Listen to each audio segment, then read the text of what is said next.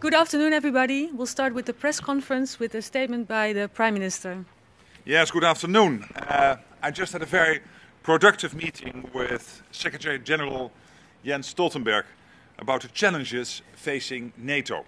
One of the most serious is the deteriorating security situation to the east and south of the treaty area.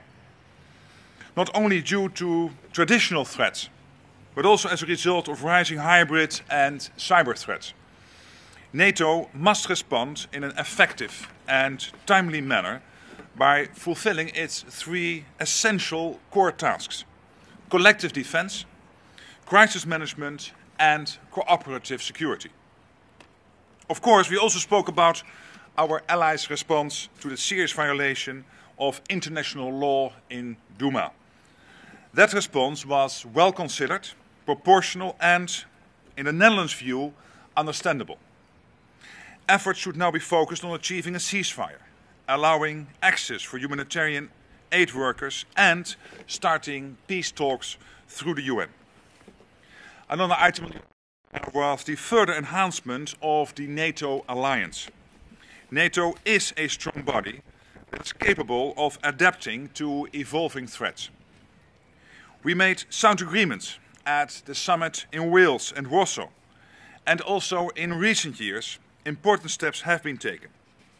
NATO's 4 multinational battle groups in the Baltic countries and Poland are fully operational, and the Netherlands is a major contributor to them. At the Wales summit, the member states agreed to move towards increasing their defence spending to 2% of GDP. The Netherlands also undertook this commitment. We are investing heavily in defence. Under the current budget, spending will increase by up to 1.5 billion euros a year, and that amounts to an extra 5 billion euros during the current government's term in office. But it will not take us to the 2% target. It is, at the same time, a major step forward. As a loyal ally, the Netherlands shoulders its responsibility when it comes to contributing to missions. We contribute to the Very High Readiness Joint Task Force, and we are active in Afghanistan. All these efforts remain necessary, especially given the current threat in the east and the south. The global security situation is fragile and in flux. Against that background, NATO alliance is as relevant as ever. And in that spirit, I look forward to the summit in Brussels on the 11th and 12th of July under the leadership of Jens Stoltenberg. Jens, again, thank you for visiting, and please, if you will be so kind to address us. Thank you so much, Prime Minister Rutte. Dear Mark, it's great to be back in The Hague, and it's always great to meet you. And we just finished good discussions on a wide range of different issues, but let me start by thanking you and the Netherlands for the many contributions you are making to our shared security and to our collective defense. More than 250 Dutch soldiers are part of the NATO battle group in Lithuania. And next year, you will, together with Germany and Norway, lead our Very High Readiness Joint Task Force. We also welcome the many contributions you are making to help NATO project stability beyond our borders, not least in Afghanistan, where you continue to support our train, advise and assist mission. Thank you also very much for what you do in Iraq, where Dutch instructors have helped to train Iraqi forces, help them to stabilize their own country and to fight Daesh. I would also like to commend you for the strong focus that the Netherlands always have had on issues related to how our alliance is working, on transparency, the effectiveness and accountability of the alliance. And last but not least, I would like to mention the strong support of your government to stronger NATO-EU cooperation, an area where we have made a lot of progress over the last years. Today we discussed how the alliance shall continue to adapt to a more demanding security environment, with a more assertive Russia, but also to all the turmoil and violence we see to the south of the alliance. And the strength of NATO is that we have been able to change when the world is changing. And at our summit in July, we will make decisions that make sure that NATO continues to adapt when the world is changing. That's about strengthening our collective defense and deterrence. It's about projecting stability beyond our borders, and it is about further strengthening. We are facing the biggest security challenges in a generation. We have to keep our nation safe, and that means investing in our defense. I welcome that the Netherlands is investing in high-end capabilities, such as F-35 aircraft, as well as new warships and submarines. At the NATO summit in 2014, all allies agreed to stop the cuts, gradually increase, and move towards spending 2% of GDP on defense. The Netherlands is increasing defense spending, but it is necessary to do more. There is a clear expectation that all allies should reach the 2% target.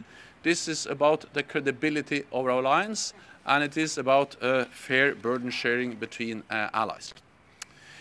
As you mentioned, we also discussed Syria. We cannot accept the normalization of the use of chemical weapons. We condemn their use, and we must do everything we can to ensure that the international ban on chemical weapons is upheld, not undermined. NATO has expressed its support for the actions carried out by 3 NATO allies, the United States, the United Kingdom and France, in response to the use of chemical weapons.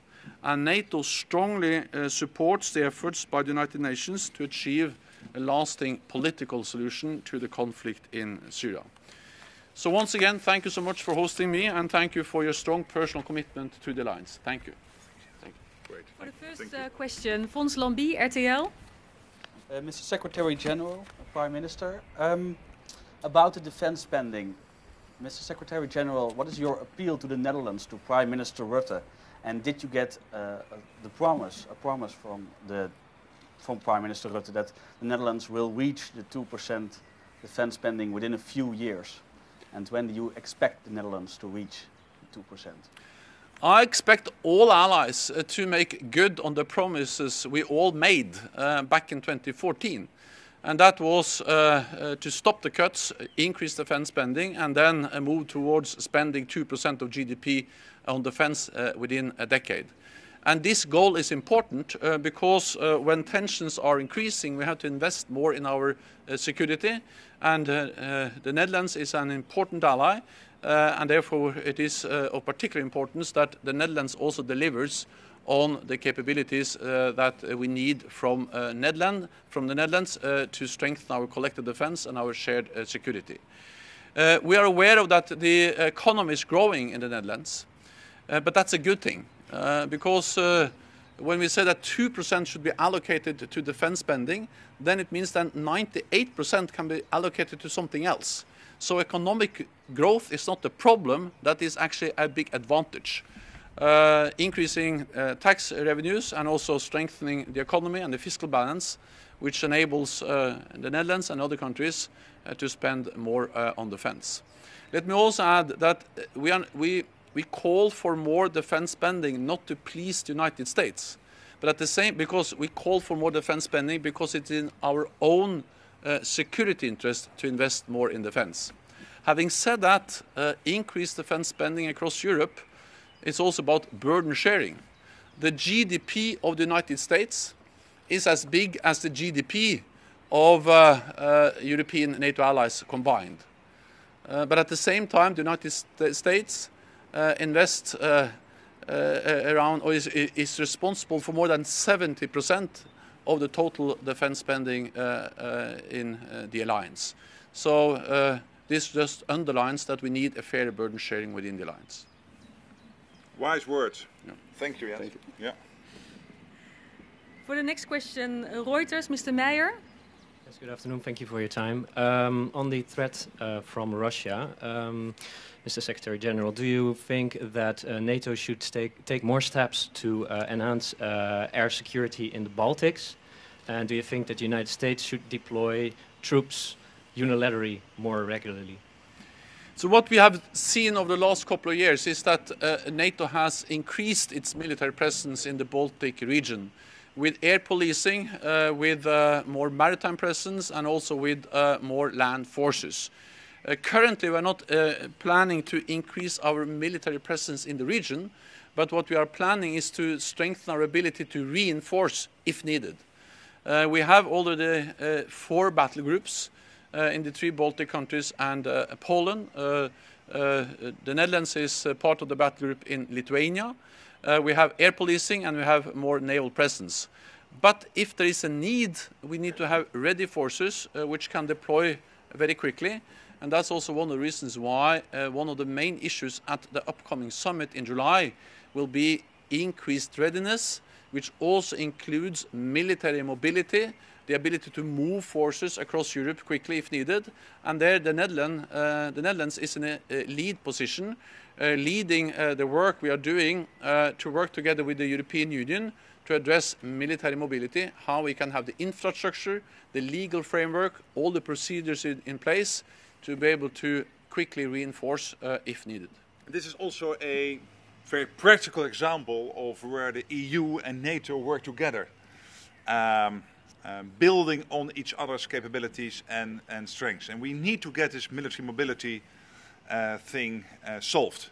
This has to do with the legal parts, it also has to do with the hard infrastructure, it has to do with the command and control structure. So this is something where we are working very hard on together, and I'm very happy that the Netherlands is taking a lead in this. Voor ANP, Robert Bloemen. Yes, thank you. Mr. Stoltenberg, I'm here. Did you discuss or did you ask the Netherlands for new contributions or extra contributions for NATO missions? And Mr. Rutte, what did you answer, if so? Well, we discussed different missions and operations, and in general I always ask Netherlands to do more, because what they contribute is such high quality, and they are so well trained and well equipped when the Netherlands deploy forces. So we would like Netherlands to contribute more in many different operations and missions. But we in particular discussed Iraq, where we now are in the process of planning a new training mission in Iraq, and I would very much like to see more Dutch trainers in Iraq. Because I strongly believe that one of the best weapons we have in the fight against terrorism is to train local forces.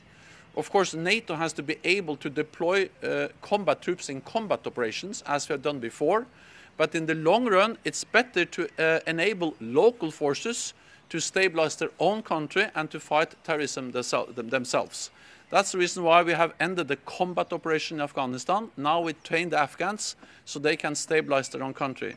That's exactly the reason why we also have to do more training in Iraq to make sure that ISIS doesn't come back, but that the Iraqi forces can make sure that they are able to stabilize Iraq. We need to train them. NATO will launch a training mission there, and I would very much welcome Dutch trainers as part of that training mission in Iraq. Well, in answer to your question, first of all, we constantly review our contribution to the various missions, be it within NATO or within the UN, like in Mali.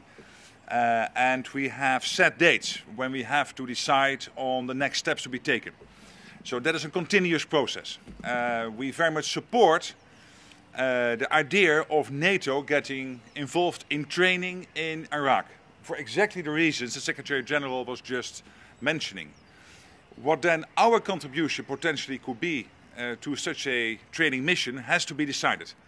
So that is in the process of being decided. At the same time, we are reviewing again our support within the coalition in Iraq, including in Erbil, and of course what we are doing in Afghanistan. So this is a continuous process, but politically we will fully support during the NATO summit in July this concept of NATO getting involved in training in Iraq. We do think that this will help Iraq to stabilize the country. Politically there is more stability now in Iraq.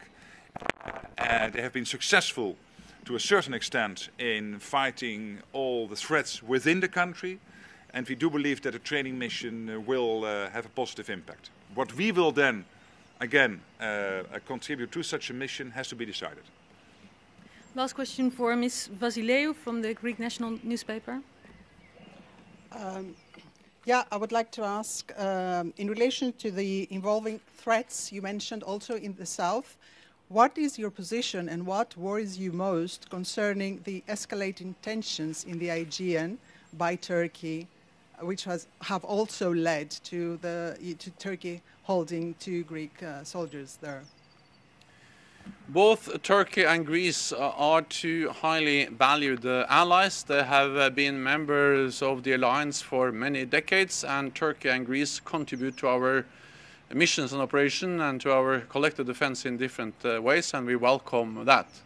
Then there are some well-known differences between the 2 countries, and I just urge Turkey and Greece to address those differences in the spirit of good neighborhood and also to address them in bilateral meetings. And I also welcome the fact that the Prime Minister of Turkey and the Prime Minister of Greece recently spoke and addressed these issues. But I don't think it will be helpful if NATO starts to go into the specific issues which cause some problems. That is for Greece and Turkey to address. Thank you. Thank you. Have a great afternoon. Thank you very much. Thank you. Okay. Thank you.